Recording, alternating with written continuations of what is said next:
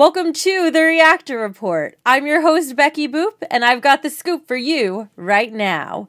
This week has been an amazing week within the reaction community, and I've got several incredible stories for you today. We'll start out with Lost Paws, who had his channel terminated due to community guidelines violations. However, he is now back, and his channel has been restored yesterday.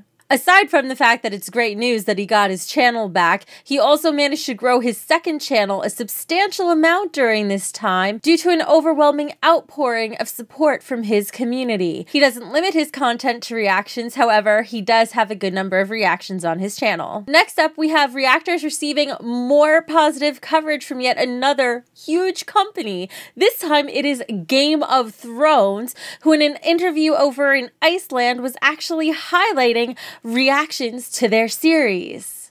Ertu búin að fylgjast eitthvað með þessum reaction videos? Já, ég hef bara út í að það svo sjaldgæft að fá svona viðbrögð, sko, eða geta séð eitthvað. No fucking way. I wanted to thank our viewer Gooby for this amazing tip. I have the interview along with the timestamps linked in the description below. Also, we have some amazing news from Jabby Koei. The trailer reactions on Jabby's channel have been booming, and he is now over 76,000 subscribers, a gain of over 35,000 subscribers in just the past 30 days. What is the key to Jabby's success? When speaking with our producer Akasan, he had this to say. You, my brother, Tyrone, you guys have a good foothold in pop culture reactions. I decided to give reactions to trailers I noticed others weren't really looking at and gave it the same attention to detail I generally give, and found that personality gelled well with the Indian audience and that they appreciated the craftsmanship I give. Their enjoyment of my content fuels my inspiration to get even more creative with my videos and give even more in different ways, and they appreciate it. So for all the reaction channels that have still been plugging along despite all the challenges that have come up recently, you still have a chance to go strong. There is, however, some not so great news. CharmX, whose main channel just received 2 copyright strikes, has decided to private all of his non-gameplay videos. Currently, he still has some gameplay videos showing, but originally he privated every video except for this one video announcing that he wouldn't be posting more reactions on his channel until this second copyright strike was resolved.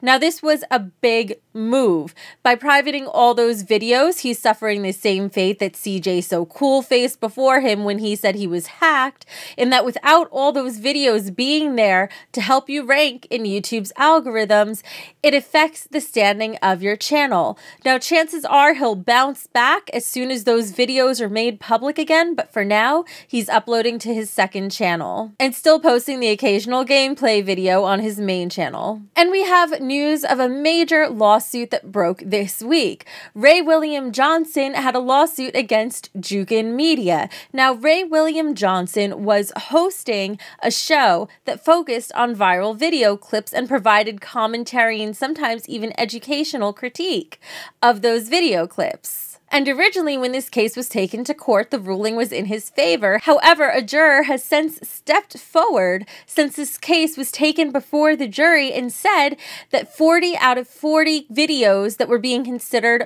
by the jury were ruled as not having fair use. Now, this ruling never actually went through because the case ended up settling as Ray William Johnson and Equals3, his company, came to a settlement with Jukin Media. However, the implications of this case are extremely interesting, and I have a full video for you analyzing the legal details of this case in the description below. So if you want to try to decide if your videos may or may not be fair use, you might want to check out that video. I would recommend it for every reactor out there. Finally, in one more piece of ongoing news, there are several MCNs that are currently tied up in a copyright lawsuit. Those multi-channel networks are Maker Studios, Awesomeness TV, and Broadband TV, who are being sued for music copyright infringement. I have been reporting on the trend that Broadband TV in particular, which is the network that hosts most reaction channels and is partnered with the majority of them, has been